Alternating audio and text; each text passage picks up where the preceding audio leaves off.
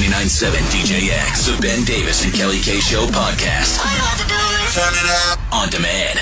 All right, Florida makes the show from time to time because weird random things happen in that state. And setting the bar stories we give you every single day as well, because this shows you that if nothing else goes right in your day, at least you've done something more or better than this person did. Setting the bar, Florida. If you can manage to make it through the day without turning a Slurpee into a felony battery charge, you're doing okay. Oh, wow. Yeah, Brian. That sounds aggressive. Yeah, exactly. Brian is going to illustrate how not to handle being charged for a Slurpee at a 7-Eleven. So, Florida, Brian, he goes inside the Slurpee, gets into an argument about its price inside the store. Seems to think he's being overcharged. Now, Slurpees are delicious, Kelly. They are delicious. And there are times when I would pay any price.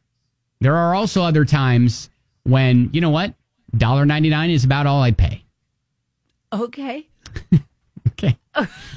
So right. Brian gets so angry that he feels he's being overcharged for this Slurpee that he smacks the Slurpee out of the attendant's hand and leaves the store.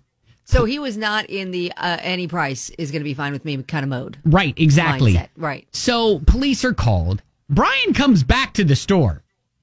Oh. Gets pointed out, gets questioned. Brian's like, yeah, I remember getting an argument about the price of the Slurpee. I don't remember knocking it out of her hand. And the police take a look at his rap sheet. Since Brian's rap sheet includes a bunch of other stuff, including battery convictions and all sorts of stuff, he was charged with a felony for knocking the Slurpee out of the person's hand. Well, that's aggressive. Yeah, not only knocking it out of the hand, but knocking it like into their like clothes and stuff like that. It sounds like he has a problem handling disappointment in life.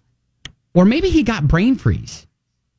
Oh. Do you think that's maybe he took a little slurp of the Slurpee and then got a little brain freeze and she was like $1.99? He's like, that's too much! Still not a reason to behave like that. That's true.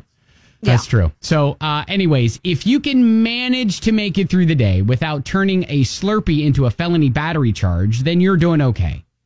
That is that escalated quickly. That sure did. It did. And that is Florida. Making the show here on 99.7 DJX.